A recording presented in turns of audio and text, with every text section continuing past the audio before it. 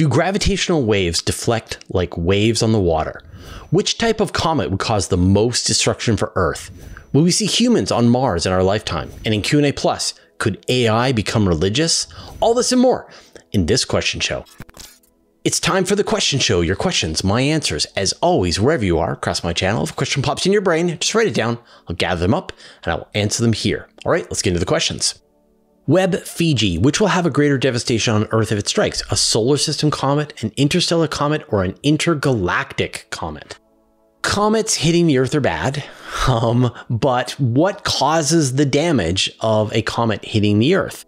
And comets are actually a little scarier than asteroids hitting Earth for a couple of reasons. One is they come out of nowhere. So with an asteroid, as we see with 2024 YR4, we get years of notice that this asteroid is on this potential collision course, and we can figure out a way to try and change its trajectory years in advance so that it doesn't hit us. With a comet, they are coming out of nowhere. Often they're coming for the first time down into the inner solar system from the Oort cloud. And so you have at best months of warning, a year of warning before the comet is going to hit your planet. But also, comets can fragment. And this happens a lot. We see a lot of comets as they get too close to the sun, they can fragment and break apart. And so you can have a situation where a comet could go around the sun, come back towards us, and then fragment. And then the fragment would create a larger area that could then impact the Earth. And if you had a comet that was tens of kilometers across, but it fragmented into chunks that were a couple of kilometers across, and they would just pepper the Earth more like a shotgun. So that's scary. But that's sort of like half of the problem with comets, and the other half is the speed. So comets are coming down, falling into the inner solar system, and they can be falling very quickly. They can be coming faster than an asteroid can hit the Earth. But the farther away the comet came from, then the faster it's probably going. Because, like, for example, Oumuamua, when it was coming through the solar system, it's on a hyperbolic orbit. It is traveling so quickly through the solar system that it's not being trapped by the gravitational well. It's falling in and then it's going back out to then continue exploring the Milky Way. And so it's going faster than the kind of comet if it just started out in the Oort cloud and fell in. Now, an intergalactic comet, let's say we have comets here, the Earth, and they have to escape the Milky Way, then they have to be going 550 kilometers per second to be able to escape the gravity of the Milky Way. And so if you've got some comet that's in some other galaxy and something kicks that comet out into an intergalactic velocity, it could be going 1,000 kilometers a second. Right? Like way faster than anything we could see coming through the solar system. And if one of those hit the Earth, well, then you've got a lot more damage. So of the three choices that you gave me, the intergalactic comet would be the most worrisome. But of course, you have to consider the mass. It's all about the mass. So a small mass moving quickly is the same damage as a large mass moving slowly. And so really, what is the mass? But I would be more worried about an intergalactic comet.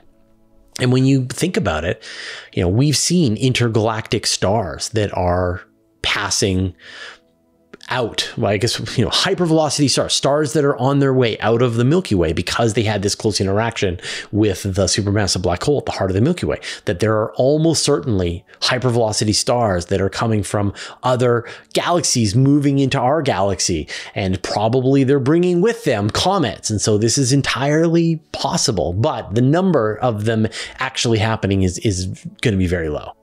James Sobek, do gravitational waves reflect from masses that they wash over, the way that water waves reflect from islands or shorelines? So gravitational waves, these are caused by mass that is moving through the universe, that as you are walking around, when you're driving in your car, you are releasing gravitational waves into the universe. Some amount of your just kinetic energy is turning into these gravitational waves that are then emanating out. Now, we can only really see the most massive versions of these when black holes are spiraling in the last few seconds. They let out these gravitational waves that are detectable by the kinds of experiments that we have here on Earth. But what happens to gravitational waves as they move past various masses like planets, stars, even black holes. And, when we think about regular waves, when waves pass islands, they can reflect, they can bounce off, they can be distorted. And so does the same thing happen to gravitational waves? And the answer is yes. When you have a gravitational wave that moves through space-time, it is affected by space-time in the same way that when a photon moves through space-time and it gets too close to a gravitational well, then the photon will be deflected. It thinks it's following a straight path, but the reality is that because you've got this mass that is distorting space-time, then the photon will follow this what it thinks is straight space-time, but in fact is a curved path from our perspective. And so gravitational waves, as they move through distortions in space-time, they will also follow the paths that are most appropriate for them. And so you can imagine you've got gravitational waves that are moving towards, say, a black hole, which is sort of like the ultimate version of this question. And as the gravitational waves get very close to the black hole is torquing around space-time, then the gravitational waves are going to get deflected and distorted and go around this black hole and have their directions changed and so on. But the black holes that cross the event horizon go in, and they actually add to the mass of the black hole. And so, it's not very much, and when you think about the amount of kinetic energy that is contained within a gravitational wave, very little is going to turn into appreciable mass in the black hole, but it's not zero. And so when a gravitational wave gets close to a black hole, it gets distorted and can have its directions changed, concentrated, all kinds of things, and any that falls right into the event horizon becomes part of the black hole. It's time to shout out all the new $5 patrons and above: Patrick Arnson, Deep Astronomy, Donald Mossman, Alex Wagoner, Rebecca Daly, Nigel May, Steve Kessler, Matthew Ryan, Namdi, and Phil Swan. Join the club at patreon.com/universetoday. Pat Logan, are there rogue gravitational waves? Yeah, theoretically, there would be rogue gravitational waves. Two gravitational waves that overlap with each other can combine their strength and align their troughs and align their peaks in the same way that water waves can. Rob Wright, could an Earth-mass planet exist stably at the barycenter of two stars of similar mass orbiting each other in a way the two stars would be orbiting the planet? So theoretically, yes. You can imagine that when you have two stars that are exactly the same mass, down to the atom, and they are orbiting each other in perfect circular orbit, then they're orbiting around a barycenter. They're orbiting around a center spot. And if there's no other stars in the universe, no other galaxies, nothing around them, then they will continue on this perfect mathematical precision forever, right to the end of time. And then at that very barycenter, you put a planet in the middle of it, and that planet was positioned to within a quadrillionth of a meter, I don't know the amount, an infinitely small amount, and it was perfectly circular, had no mountains, no distortions, nothing. It was just this perfect sphere down to the, trillionth of a nanometer sitting in the middle of the barycenter. Then you would have a stable system where the two stars are orbiting around and this planet is sitting in the middle and everything is perfect forever. But reality is that the stars aren't going to be the exact same mass down to the atom, that the planet is going to have a wobbly gravitational field with different, mountains and densities of material inside of it. And that the stars are going to be on not a perfect circular orbit. They're going to be on slightly elliptical orbits. And then the planet is going to start to sort of move around inside this area. And eventually the instabilities are going to grow. And then the planet is going to join one of the stars. So that's what the reality is going to happen. And it won't take very long. If a few decades, hundreds of years, the planet will be destroyed. Clockwork Rex. When do you think we'll see Betelgeuse explode?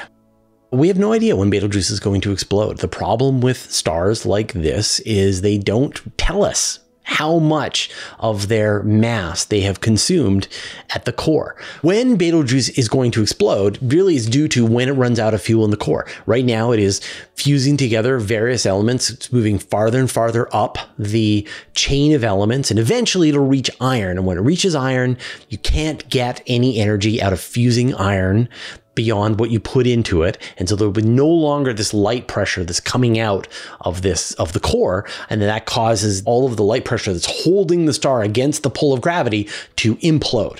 And then the thing will detonate as a supernova. And how long will it take for Betelgeuse to explode? It could be tomorrow, and it could be 1,000,000 years from now. And Betelgeuse is 640 light years away from us. And so that means that it could have exploded 640 years ago. And then we will just see the light tomorrow and know that it already happened. There's like a 1 in 7,000 chance that it has already exploded, but most likely it will not happen within our lifetimes. It'll happen within the next few 100,000 years. But what if we did see Betelgeuse explode? It'd be incredible. It would start to brighten up over the course of about 10 days to reach its maximum brightness, and it would become as bright as the moon. Not necessarily as bright as the full moon, probably brighter than a quarter moon, somewhere in between that.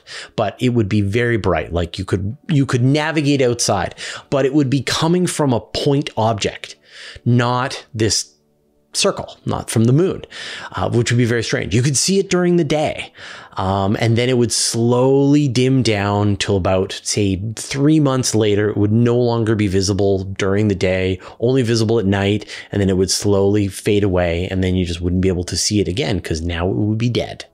TJ, do you think we'll see humans on Mars in your lifetime? I mean, I'm going to live through multiple robot bodies until the end of time. So yes.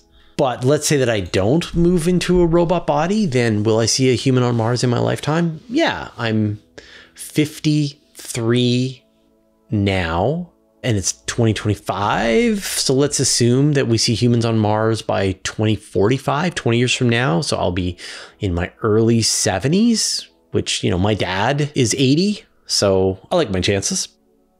Did you know that you can watch the same video with no ads and get a bonus question over on Patreon completely for free? We call it Q&A Plus. And this week's bonus question, will AI become religious? I'll put a link in the show notes. All right, those are all the questions that we had. Thank you, everyone who asked your questions in the YouTube comments, everybody who joined us for the live show. We are still on our live stream hiatus, returning in about a month. So stay tuned for that. I'm going to ask for more of your media recommendations. But first, I'd like to thank our patrons. Thanks to Abe Kingston, Andrew Gross, Barely Roofing, Brian Bodie, Caradwin, Chuck Hawkins, Commander Balick, Cy Nelson, David Gilton, David Matz, Evan Pro, Greg Feely, Hudson Moore, James Clark, Jeremy Mattern, Jim Burke, Jordan Young, Josh Schultz, Marcel Spitz, Michael Purcell, Modzo, Paul Roback, Ryan Kaidu, Robeck, Sean Sargent, Stephen Fowler Munley, Vlad Shiplin, and Wolfgang Klotz, who support us at the Master of the Universe level. And all our patrons, all your support means the universe to us. So last week, I asked you for your recommendations for media, games, TV shows, books to read, and the response was amazing. There was some like normally when I ask that kind of question, I tend to see the same things over and over and over again. And it was all stuff that I had never heard of before. Like, you guys dug deep and were able to find a lot of really great stuff. So I want to just put out the call again for maybe the people who missed it the first time around and maybe the people who already did it last week. But please go into the YouTube comments and let us know what you're watching, what you're playing, what you're reading, and dig deep. Some, obscure stuff that maybe isn't going to be in the mainstream, but other people would be really interested to find stuff that you really enjoy, really look forward to. Podcasts, YouTube channels. Let us know what you're watching, and hopefully then people can look through that and get some recommendations. I'm still reading the Dungeon Crawler Carl series. I think last time I mentioned I was on book 1. Now I'm on book 5. And they're fantastic and they get better. So the first one is kind of the weakest, and then they get stronger and you learn more about the world that this is in and the universe. And the main character starts to have an impact that extends out beyond the dungeon that he's in, and the characters are getting a lot better. So I'm really enjoying the show. And, you know, apparently it's been optioned for a TV show, and that makes a ton of sense. So now I'm like really excited if that ever happens. But yeah, so let me know what you're watching, what you're playing, what you're reading, and I will check it out, what you're listening to. All right, we'll see you next time.